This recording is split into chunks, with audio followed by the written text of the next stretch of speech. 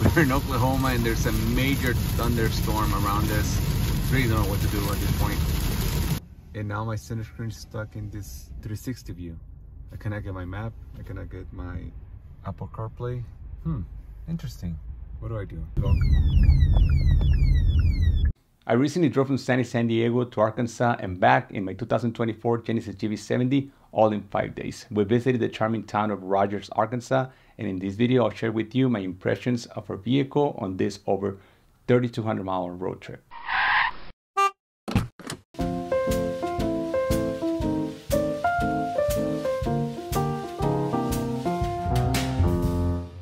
We're finally on the road to get to Arkansas. This trip that I'm doing, it's gonna be a 25-hour trip, and it's interesting because when I Googled it, it gives me different routes, but I chose a slightly longer route than the one that it advised me to take first, because it's like a 23-hour drive, but it goes through a lot of little towns, places that I don't know too much. So I rather chose this maybe like a 26-hour route, and it's gonna take me through Dallas, and I know most of the road that way. This is by far the longest trip I've done on this 2024 Genesis GV70. Remember that a couple of years ago, me and my nephew, Diego, we went to Florida, but that was in the Tesla Model Y, and that was a nightmare because of the charging situation. So I like this sense of normalcy and this internal combustion engine SUV that is pretty comfortable, it's pretty good.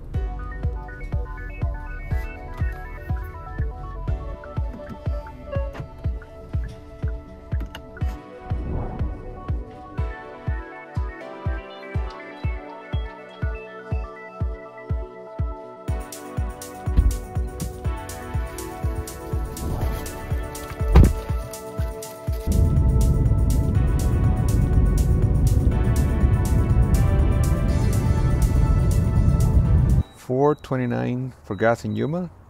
That's $1.10 cheaper than San Diego. I decided to start using premium gas a few fill-ups ago. I really don't know why. I mean, it's recommended. That's what it says here. The manual says recommended, doesn't say required. So my guess is it's not gonna have a negative effect on the reliability of the engine, but I mean, I'm gonna do it. If later my budget changes, I might just bring it down to unleaded again. But for now, premium is gonna be. It does make a difference because the difference between unleaded and premium is usually maybe like 40 to 60 cents in difference. So yeah, it was about 7 gallons. So yeah, almost $8 that I saved compared to California. Look at all these bugs. That's the desert, Imperial Valley, full of bugs everywhere. Kind of normal, right? Have you seen this anywhere else? Let me know in the comments. It's just that stretch from San Diego to El Centro. You should use the windshield like this. Pretty nasty. If you wonder how come the co-pilot is not doing this, right? No, but I'm gonna make him drive right now. Hopefully I can take a nap, and our next stop is gonna be somewhere around Tucson in about 4 hours. My sister said that there's a tornado alert in Arkansas, and the shortest route takes me higher in the States, and I'm not familiar with that area, but I feel that there's more tornadoes that way. So I'm just gonna stick south as much as I can and then work my way up.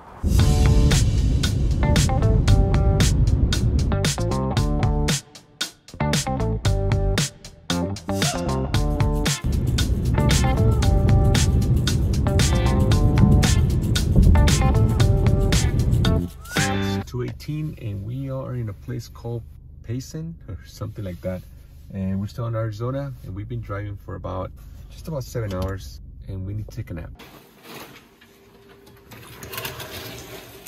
6:25. We slept about 4 hours. My car's still there. Time to get on the road for another 17 hours.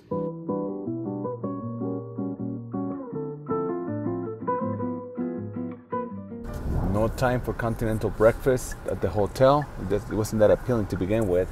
So we're gonna get just some quick breakfast sandwich and get on the road. We still have over 16 hours to go. Another beautiful morning. I noticed as the brakes are squeaking a little bit.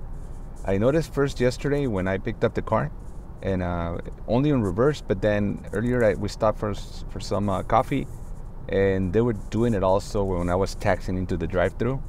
So I don't know if it's going to be an issue. I hadn't noticed that. These are some really nice views. Look at this. We took this route, never been around this part of Arizona. I think eventually from here we should be heading New Mexico. I just don't know where I am. And last night I was having like a little bit of anxiety in the middle of the night, like not knowing where I was going. I can follow GPS all day, but it doesn't tell me if I'm close to getting to New Mexico. I think we're gonna drive through New Mexico at some point, Albuquerque maybe. But I'm really enjoying these views. People think I'm crazy for driving 1,600 miles each way. Like literally everybody I told, like, what is wrong with you? Why don't you just fly? I mean, half of my family's already there, and it's gonna take me a whole day and a half to get there. Just because I hate driving. I mean, I hate flying, and I love driving. And this is one of the main reasons. Look at this. This is very soothing for me. What are these, pines? I think this is an Indian reservation. I'll look it up and I'll let you know what this is because it looks beautiful.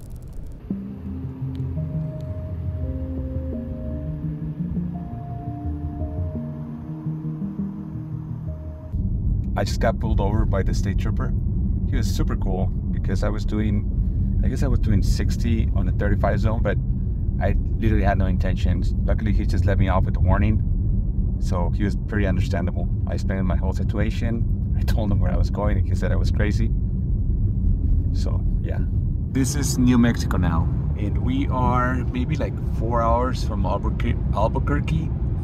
Let me say that again. Albuquerque. Hopefully I'm pronouncing it right.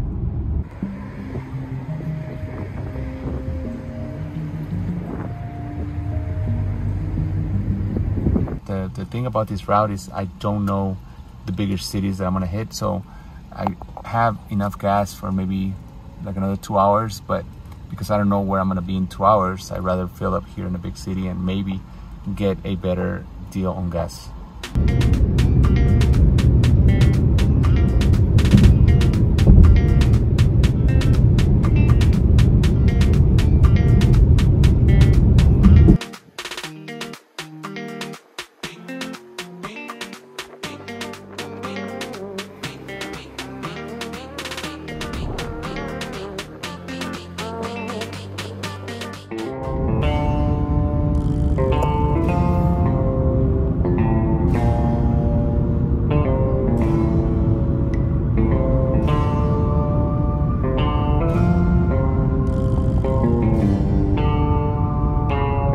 We're somewhere in Texas and we're still about 8 hours from our destination.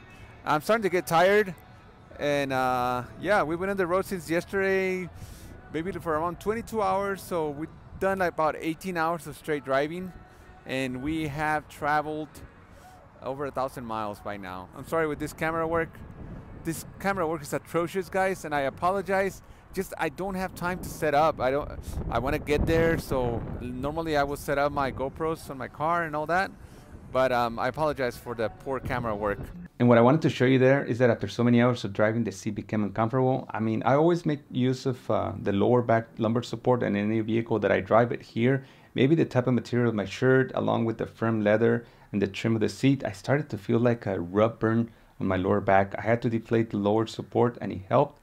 And as I said before in other videos, these seats are too firm for my taste, but please let me know in the comments if you find them as firm as I do.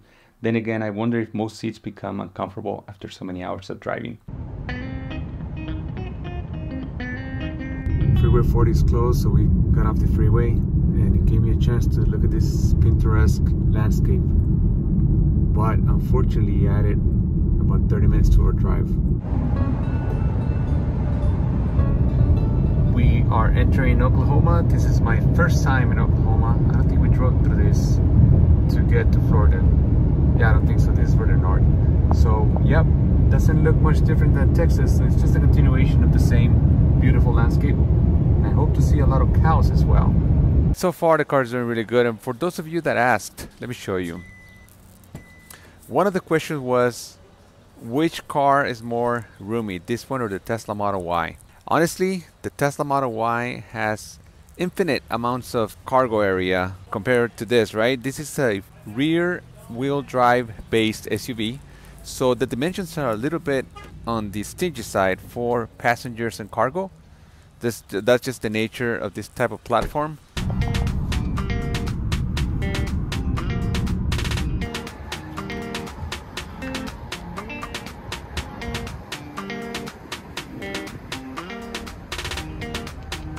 Now that my nephew took over the wheel, I want to show you that in Oklahoma, there's places where you could drive 80 miles an hour. So for those of you that tell me that when I drove my Tesla Model Y, that if I kept it below a certain speed, I could get more range than I did. If this is the speed limit 80, what am I gonna do in a Tesla driving 70, 65 just to conserve the battery? There's no way. So if I did 80 on an electric vehicle, I will run through the battery like nothing. We missed our exit and we're on this single lane road for I don't know how much longer. But it's really late at night, really lonely road, super dark. This is where people get killed. Oh wow. I guess this is the way, and I hope it's not for the next 65 miles. Okay, we're here. We're gonna open the gate just to continue with this agony. But I'm just so glad that we made it. But it's a gated community. And unfortunately, I'm gonna have to wake up my family to come and get me from the gate.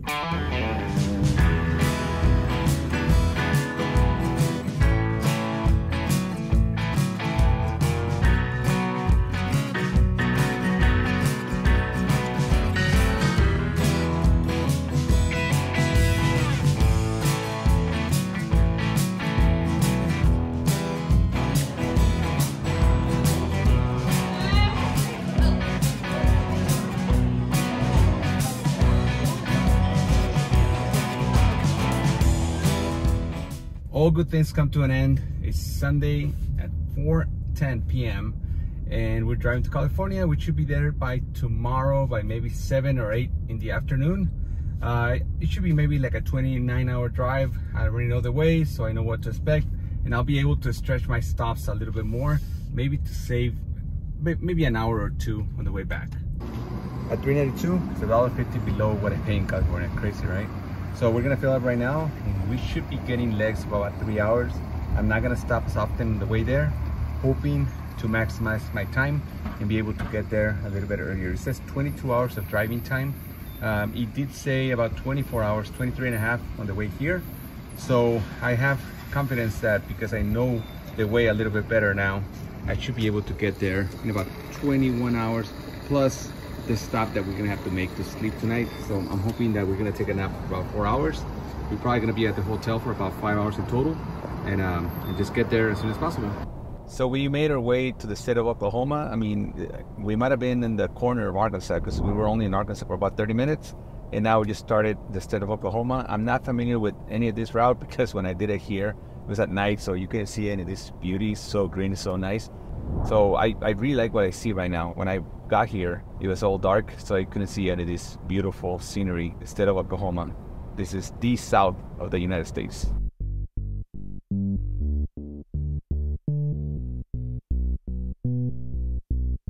This is a little bit confusing. Check this out. Here in Oklahoma, you have 91, 89, 87. Then it gets a little bit confusing here because this is regular 87 with ethanol, I'm guessing, and then with no ethanol. Then you have this flex fuel that I've seen on vehicles. I see the badge for ethanol vehicles, mostly on Fords and some Chevys. And then you have these two hoses, one for the pure ethanol, and I'm guessing this has to be for this one right here. So it is a little bit confusing, and I'm glad I'm fully awake. Okay, it took 7.29 gallons, and we're good to go for another at least 3 or 4 hours of driving. I'm doing great right now. We're somewhere in Oklahoma, by the way. I forgot the name of this town. Let's keep going.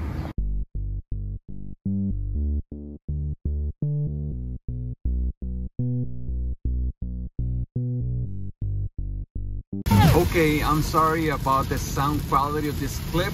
I don't have a lot of time to record because I want to focus on the road, and we're in Oklahoma and there's a major thunderstorm around us. I don't know for how much longer we're going to drive. We might have to pull over and just rest here, or I really don't know what to do at this point. Okay, that thunderstorm, luckily it didn't last that long. It was like 30 minutes, but it was very intense. Unlike anything I've seen before, we left Oklahoma behind and we have been in Texas for like the last hour. So this is what you guys talk about, right? 93 octane, this is your premium. It's pretty cool. In California, regular is 87, plus is 89, and premium is 91. Here we get 93 at only $3.79 in California right now. It's like at $5.50 per gallon on a good day. It's even over $6 in some stations, so not bad at all. We're only like maybe like an hour and change from Amarillo, but we really had to make a pit stop. So we're gonna take this opportunity to just gas up and stop at Amarillo and sleep. I'm surprised that this gas station is closed. I'm not sure that in California they can have a gas station without an attendant, but here they have them. So I'm glad that we got gas, and we're good to go.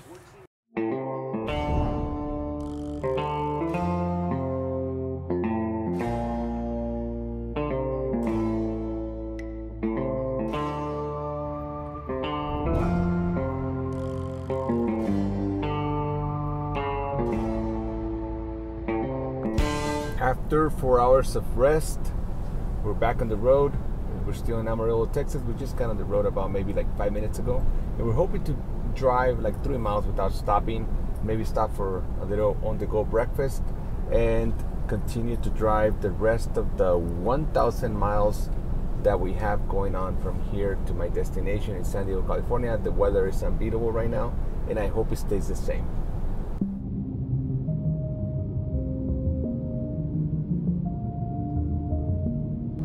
Beautiful New Mexico morning. I've been driving for the last 3.5 hours approximately.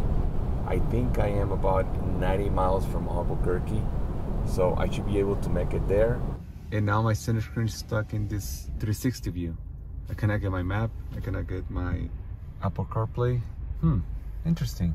What do? Reset the car? I will probably do that right now. You pull over, get to a gas station. I need to gas up anyways. So I'm in Albuquerque. I stopped for some breakfast, coffee, but when I restarted the car, it's just stuck on the 360. Okay, there you go.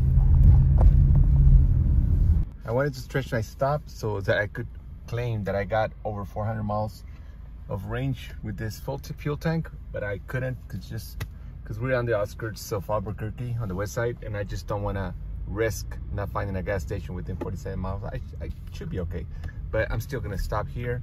So as you can see, it is doable, and I just cannot think of an EV that can do that today for the price of this. Obviously, I'm not comparing apples to apples, but my point being is, unfortunately, EVs are not as convenient as gas engine cars as of today. And as much as I like them, and as much as I think they do have a place in our modern world, one EV for my travel pattern is not for me as of today. So we're gonna gas up here in the west side of Albuquerque, and then drive for another possibly 4 hours. Gas still really cheap here, around $3, not bad.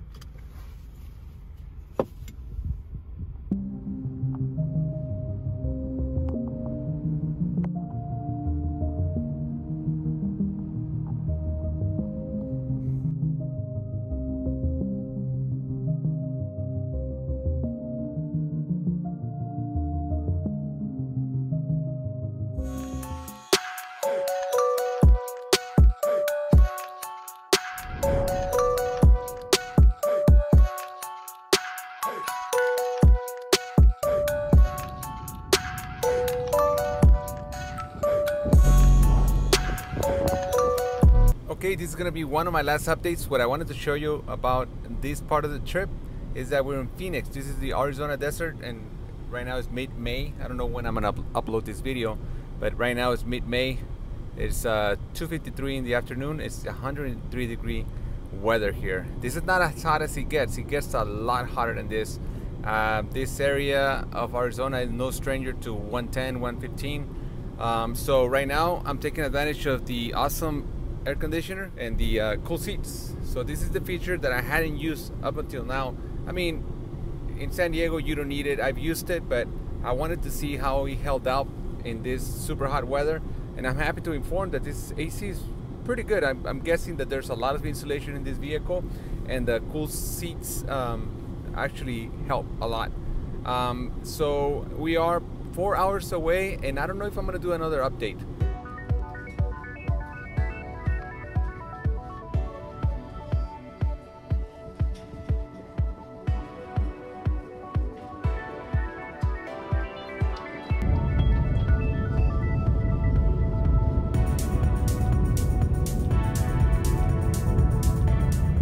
finally back in San Diego after 27 hours, and I'll give you the final report and the final thoughts. For my final thoughts, I would like to say that the drive was brutal. I'm not gonna lie, but I have no regrets because I did it for the joy of driving, and I did most of it myself. My nephew did help with about 10% of the nearly 48 hours of effective driving time. And I want to bring light to the issues mentioned throughout the video in case you missed any of the important ones, starting with the cargo space that is merely adequate compared to other SUVs. And I will also like to reiterate what I've said in other videos, is that I find these seats to be too firm for my taste. The suspension is soft with plenty of shock absorption for road imperfection, despite the wide and low profile tires made it to the 21-inch wheels. This type of setup compromises the comfort level of a vehicle compared to something more minivanish, like let's say an RX 350 on stock wheels. But I welcome the trade-off for how much more unique and cool I find this GV70 to be. And I'm glad that it seems like the 2025 GV70 will come with wireless Apple CarPlay, because it is annoying that on these lengthy road trips, the phone must be connected at all times in order to access the routing guide on the screen. MPG is not great, but I didn't get this GV70 with fuel efficiency as a top priority. I spent about $480 on gas alone. Had I decided to fly, tickets from San Diego will go for about $600, which is a little more, but if you add what I spent on hotels, which was another $380, and then road food, the total price of the trip was a bit over $1,000. I had an issue with the screen getting stuck on the 360 view, and I hadn't had this happen to me, and it hasn't happened ever since, as well as there was an alarm going off, maybe by New Mexico, and it kept going off, and I never had heard that before, and I was able to record it, and it sounded something like this. And it went off a few times, and I think it was because I left the key fob on the door pocket, and once I took it and put it in my own pants pocket, the sound didn't repeat itself. I don't know what it was, and I hope that it doesn't come back. The brake squeaking has not repeated itself either, but I will keep close attention to it. The tires did an amazing job in the heavy rains of Oklahoma. I was impressed with how well planted the GV70 felt on the road despite the rain. To me, tires are tires, and I usually don't overspend on name brand, but based on my experience with this set, I will consider replacing them with the exact same ones when the time comes. And that's it. Thank you for watching. I hope you enjoyed this video, and if you did, please hit that like button, and if you haven't done so, please consider subscribing for more related content. I'll see you next time.